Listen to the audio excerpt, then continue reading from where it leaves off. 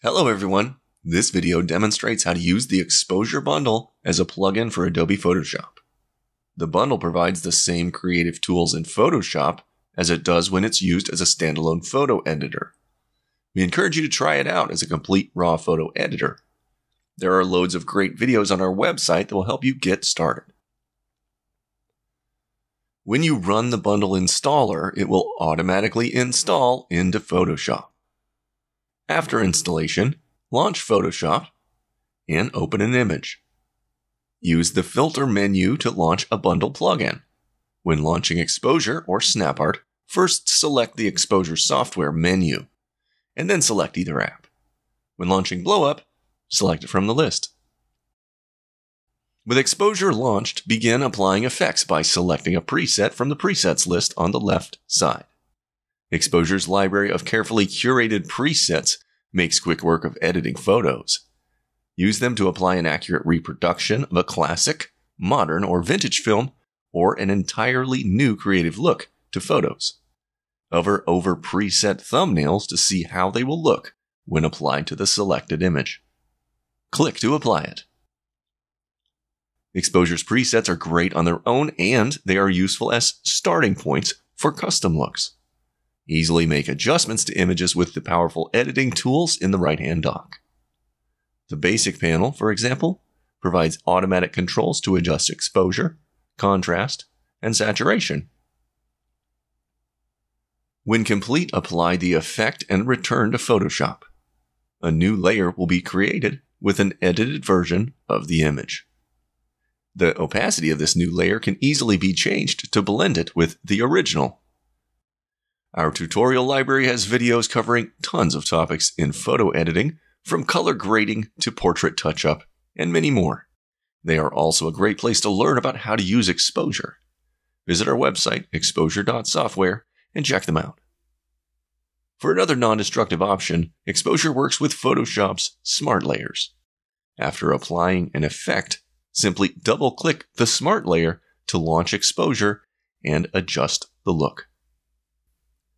To apply natural media looks like oil paint and watercolor, launch SnapArt from Photoshop's Filter menu, then the Exposure software menu.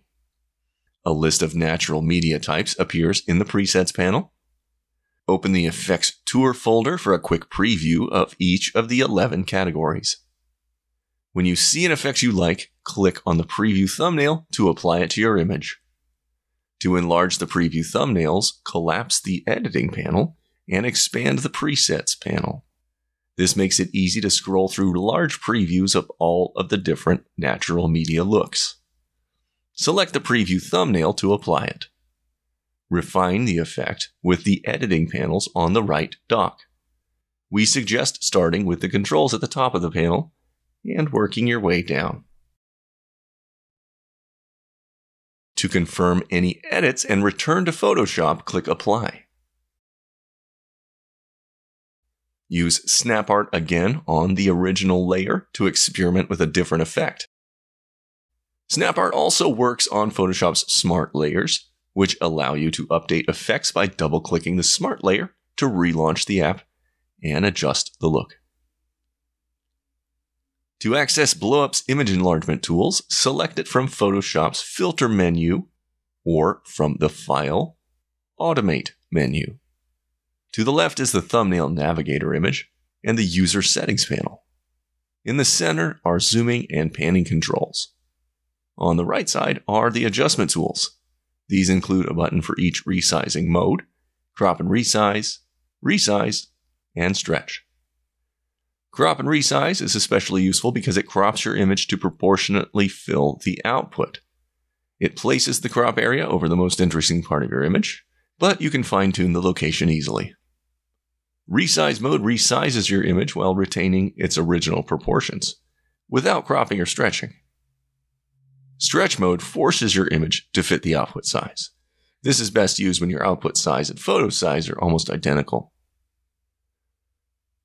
After you've picked your mode, choose your document size. You can make refinements like adding grain and sharpening your image for output, which compensates for ink diffusion on paper. Blow-up is intended for processing finished images, so it will enlarge each of the layers in the image separately. You can have blow-up make a copy of the image before resizing in the Preferences panel. Simply mark the Duplicate Before Resizing option. Thanks for watching our quick introduction to using the Exposure Bundle as plugins with Photoshop. Visit our website for more editing tutorials and additional information about exposure. Subscribe to our channel on YouTube for updates about our latest video content.